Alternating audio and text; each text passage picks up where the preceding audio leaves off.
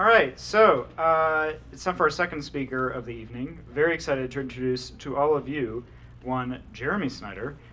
Very excited. Yeah, some love. Some love. Yeah. You get another chance to clap in a second, so don't give it all up just yet.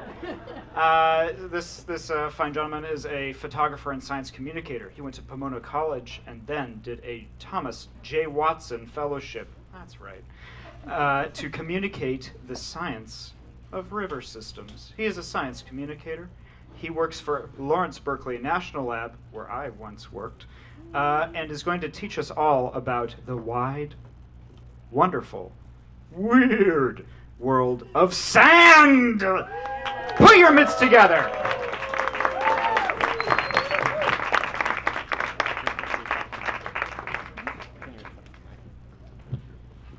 Amazing. Thank you so much. As he mentioned, my name is Jeremy Snyder, and I'm here today to talk to you guys about something that I feel like is unfairly maligned as being homogenous and boring and not very interesting, but I think is really one of the most interesting and kind of profound substances that we interact with all the time, which is sand. And so, believe it or not, there's more exciting and like world-altering stuff to talk about sand than I could fit in a single talk. So this is just, what follows will be one of the many ways that sand is responsible for life as we know it. But I want to start here with this photo. This is a bird's eye view of the Amazon River mixing with a Blackwater tributary. And what you can see in this photo is these immense kind of billowing plumes of sediment that are carried along in the Amazon River as it flows from the Andes Mountains on the western side of South America down to the Atlantic. And what you can't see is that in and amongst these sediments, there's this precious and invisible cargo that is a key part of why the Amazon rainforest exists at all, why it looks the way it does. And the process of how this stuff got there and what it does today and how it is increasingly at risk is what I'm going to be talking to you guys about today. So we are going to look at how this process plays out in the Amazon and in the Andes, but it really plays out in a very similar way in every natural landscape on Earth. It is really one of the most kind of consistent and ubiquitous processes in the world. So this is all kind of a model system. But first, we need to back up and understand a few things. So this is a photo of the birth of sand. And now, hopefully in a way that's going to be less awkward than your high school health aid class, I'm going to dive into the details of how the birth of sand really works. Now, I'm going to need you guys to all hold on because we're going to dive into some really technical points that you need to understand. The first of which is mountains are high. So things that are high up obviously really like to go down. They have a lot of potential energy, kind of like a ball sitting on top of a hill. Things that are lifted up in the air have potential energy that can convert to kinetic energy as they move down. In the case of mountains, that ball is billions of tons of rocks that are usually many thousands of feet up in the sky. So there is an immense amount of energy stored in mountains just by virtue of them being high. Water is another thing that also likes to move downhill and also has a lot of energy. And so water and rock in mountains often team up in this kind of joint venture of moving rocks downhill. Second really technical point is that when rocks fall from high places, they often smash into smaller rocks. You can see this process playing out here in this photo. So you can see, in the back we have these kind of homogenous, like bulk bedrock mountains, and in the foreground already, kind of along this riverbed, you see these like house-sized rocks that are being broken into car-sized rocks that are being broken into human-sized rocks. And this process is kind of broadly labeled physical weathering. That is kind of a term for any of the many ways that rocks can be broken down into smaller rocks, and almost all of them have to do with this kind of journey from high to low.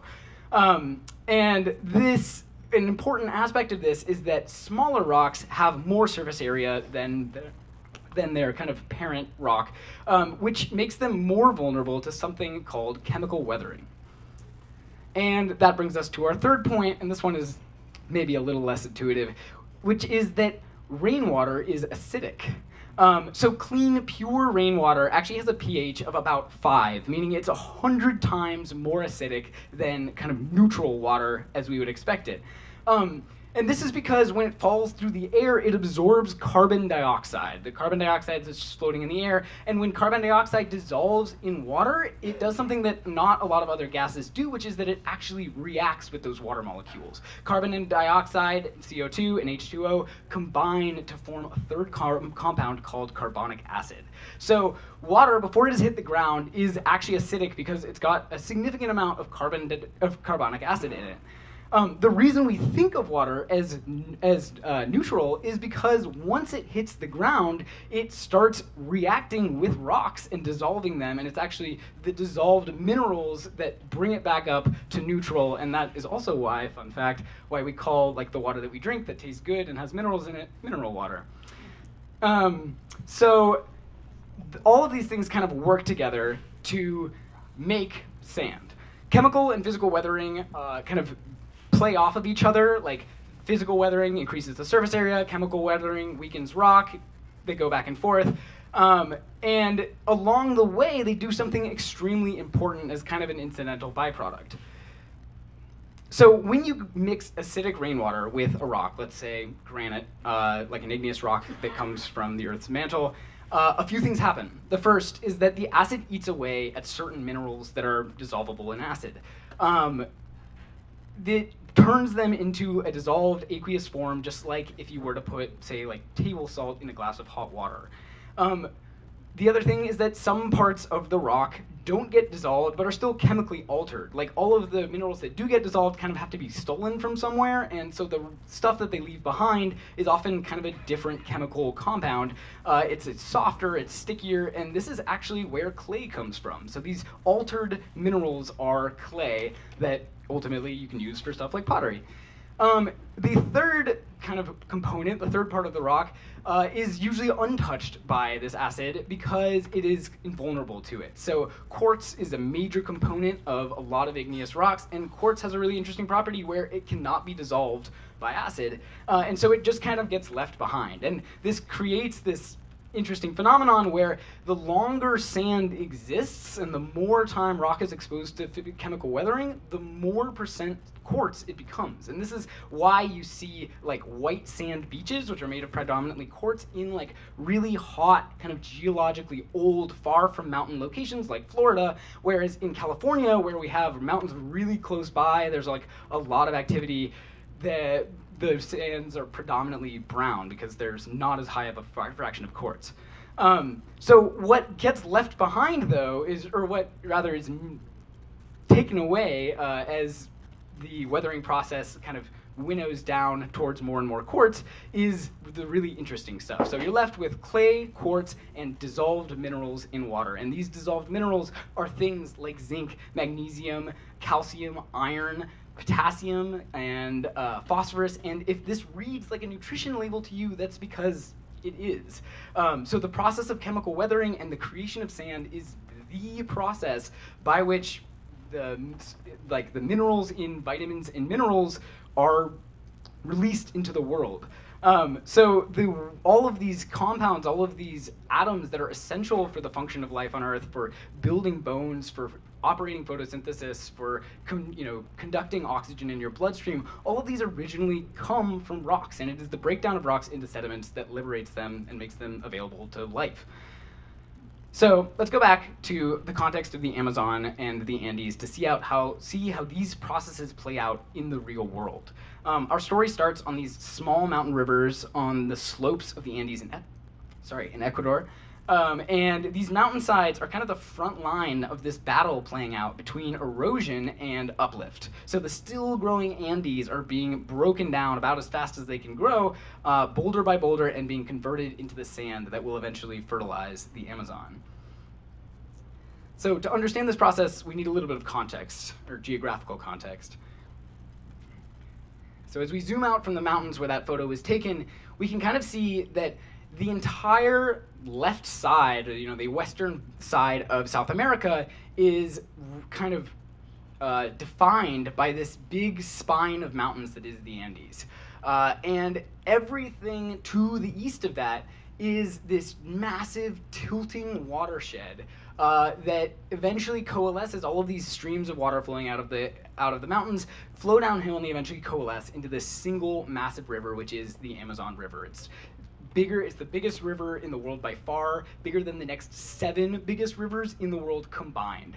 And so the Amazon watershed is basically this giant tilted bowl for water, and which means that it's also kind of a giant tilted funnel for sand.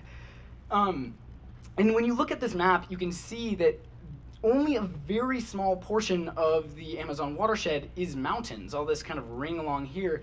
But it turns out that these mountains have an immensely outsized impact on really the entire Amazon rainforest, and that is because they are the source of the vast majority of sediments. And this is because mountain rivers are kind of like the teenagers of rivers. They're kind of on the small side. They're at the young, early stages of a river's, overall journey, and they're really moody. They're really tempestuous. They have a ton of energy. They love to take it out on stuff. And all of this is because they are moving down a really steep slope. So these mountain rivers are moving downhill really fast. They have a ton of energy to exert, and all of that energy is great for picking up rocks and smashing them against each other and generating sediments and moving them downstream.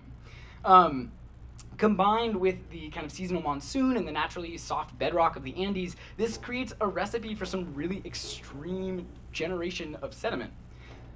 This is also combined with the fact that the Andes are very much still growing, both by really active volcanism and by active uplift by plate tectonics. So you have this constant input of that kinetic energy of rocks being lifted up high in the air that is just kind of serving up this ball for rivers to kind of keep generating these sediments.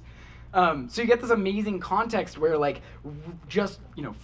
freshly finished, freshly cooled lava and all of this kind of newly formed rock is immediately being broken down and whisked away in the form of river sediments. And you get these incredible mountain rivers that are strewn with really the graveyard of the Andes. This is kind of it's kind of a violent scene. All of these boulders have been ripped out of mountainsides. They're being disassembled and dismembered and moved downstream with each successive flood. So this is a video of what that process looks like. This is a pretty violent rapid. It's probably shortly after some flash floods upstream that generated a lot of sediment, but you can see how much mud, how much rock material is in this water. And it's all just hurtling downstream. And alongside all of that potassium, phosphate, nitrogen, all of those things that are generated from the weathering of sediments, you have a lot of carbon that's also coming off of the land. So you have landslides that are sweeping up plant matter and dirt and all this stuff, and it's all getting shuttled downstream. And these processes are really the story of why the Andes and really any landscape, especially in the mountains, looks the way it does.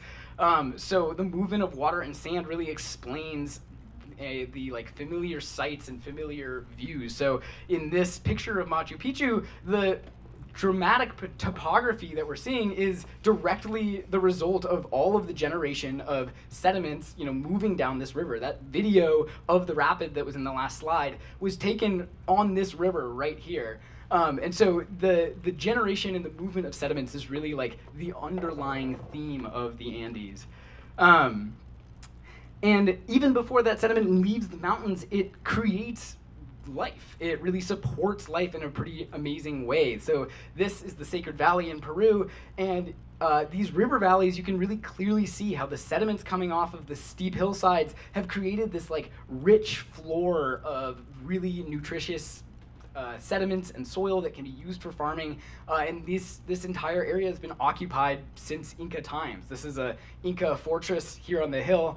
And this picture also shows another example of something called an alluvial fan, which actually illustrates a really key phenomenon to understand for the next step of our journey. So this here is an alluvial fan, and it illustrates the idea that when water and sediments in water hit a change in slope, the water slows down and the sediments drop out. So the end result is that sediments tend to accumulate at the base of hills, and they do so in these kind of interesting fan patterns that are basically the result of the stream that runs down this, dropping a bunch of sediment and actually filling up its own riverbed to the point where it suddenly has a lower place to go, and so it moves over to some other channel. And so the river that has deposited all of these sediments is kind of like it's like a loose fire hose. It's just moving back and forth over this kind of landmass, and it's distributing this nice big fan of alluvium.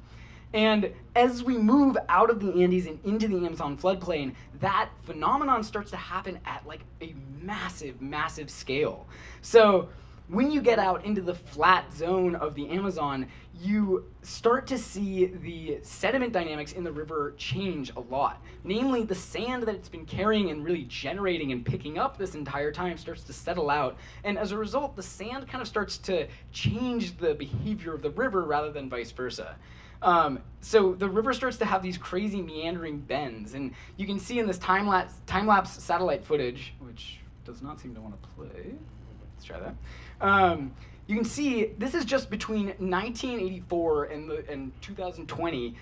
These rivers migrate massively across the Amazon floodplain, and as they do that, they're literally like farmers, dispersing fertilizer, dispersing soil. They are building up the literal landmass that the Amazon floodplain is built on. And they've been doing this for the past 10 million years. So they have both established the ground under the Amazon, and they're kind of constantly a source of replenishment today. So beyond building up the land surface, the rich sediments also nurture the richness of the Amazon ecosystem, both its forests and its fisheries. And these ecosystems are the basis of both food and income and livelihood for pretty much all of the inhabitants of the Amazon basin, especially indigenous people who still very much live kind of off the land. Massive fish like these are born and raised on river-brought, sediment-bound nutrients that feed the base of the food chain, these phytoplankton that rely on them, that eventually feed these incredible sources of fish. And it just kind of illustrates that, like, as a whole, the Amazon ecosystem is a really severely nutrient-limited system. It's kind of ironically, for being one of the most vibrantly alive places in the world, there's actually too much life, and there's really no opportunities for soil to build up over time, because all of the nutrients, all of the available raw materials for life are snatched up in an instant. So the kind of constant influx of sediment that the Amazon River represents, and all of the sediment flowing off of the Andes, it's a lifeline for the entire ecosystem and really the entire Amazon basin. So it is just really, I think, really interesting to view the entire richness of the Amazon basin, the Amazon River, in terms of the sediments that it is carrying, because in a very real way, those represent the ground that it is built on, the nutrients that support the life that exists in it. And this is, only kind of the middle of the journey. That sand will all empty into the Atlantic Ocean. It will become the, the actual material that beaches are built on, all up and down the South American coast. So sand, in a very real way, is the link between the geosphere and the biosphere. And this whole thing is just this really elegant, beautiful system, which brings me to the next part, which is, of course, humans are fucking it up. So, as much as this process seems like an inexorable fact of Earth's function, and indeed it has been for billions of years, it just so happens that some of the most ambitious and dramatic and wild infrastructure achievements in the history of humankind are giant middle fingers to this entire system in the form of hydropower dams. So the energy and vertical drop that make mountain rivers so useful and so powerful at generating and distributing sediment can also be used, can be co-opted to turn hydropower turbines. And so that is, it's the logic behind building hydropower dams on large mountain rivers. And this has the inherent problem that when you stop a river's momentum, when you rob it of its speed, all of that sand settles out. It's the speed, it's the energy that has been carrying that stuff downstream. And you can see that this is the Coca-Cola Sinclair. It's the largest dam in Ecuador, and it was built I'm blanking. It was built sometime in the last 20 years, and already the massive reservoir behind it is almost full of sand that it has stopped from moving downstream. And so obviously not only is this a huge problem for everything downstream, which as I just mentioned relies heavily on this sand, but it's a huge problem for the dam. It's just a terrible design to build something in a place where it immediately fills up. So there's a lot of reasons why this doesn't make a lot of sense, not least because all of the carbon, all of the nutrients that those sediments were carrying now sinks to the bottom of these dam reservoirs. It is digested predominantly by anaerobic microbe communities that release that carbon as methane, which is a super powerful greenhouse gas. So when you take that into account, hydropower often has the same or bigger of a carbon footprint as fossil fuel powered electricity, which to me is fascinating.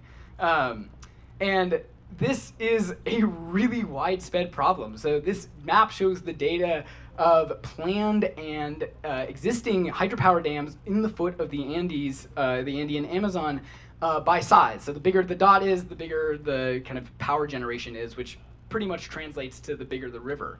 And if just the 6 biggest of these several hundred dams are completed, the projected impacts are huge. So one of the papers I read expected that the total phosphorus and nitrogen, which are probably the single 2 most important plant nutrients, delivered to the Amazon basin would drop by 64, 51, and 23% respectively. So this represents the construction of these dams at really the choke point.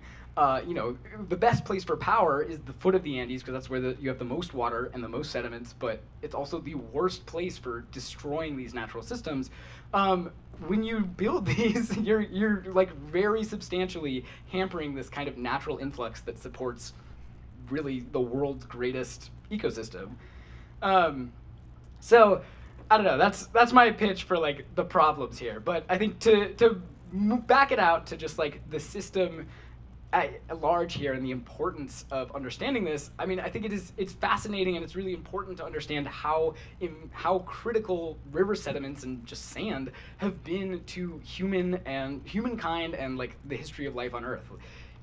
You can generalize the same processes that happen here out to the Nile, the Yangtze, the Ganges, all of the Tigris and the Euphrates, all of the formative kind of starts of human civilization were built very literally on the rich sediments brought by rivers.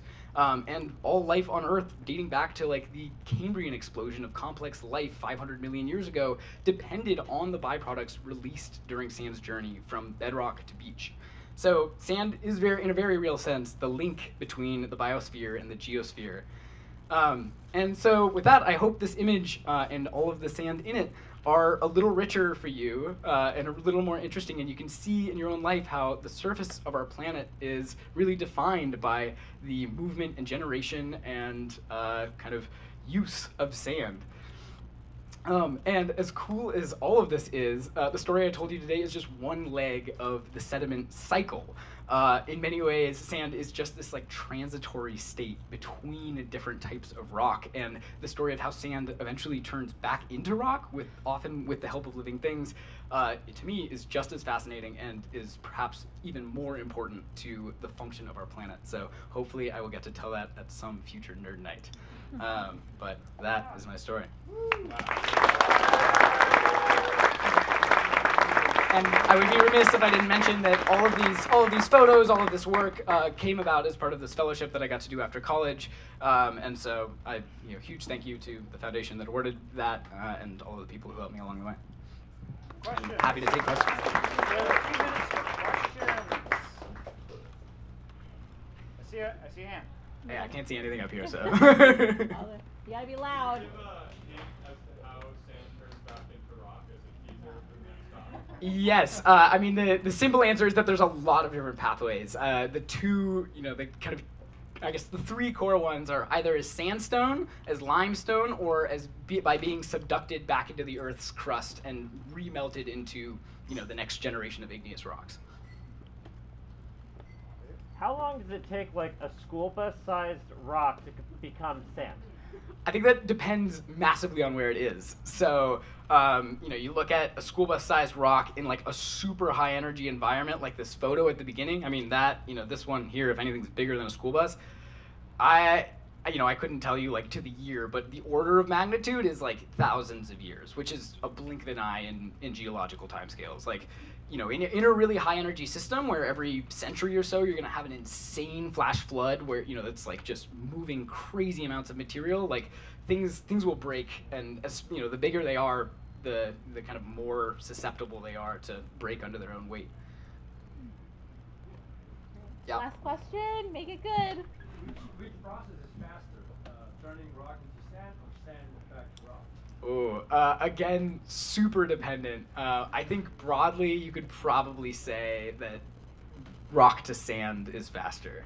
So are we gonna run out of rock at some point? No, I mean, because this is what I think is like profound and like extremely cool about it is like the sediment cycle very much is like the way that Earth recycles itself.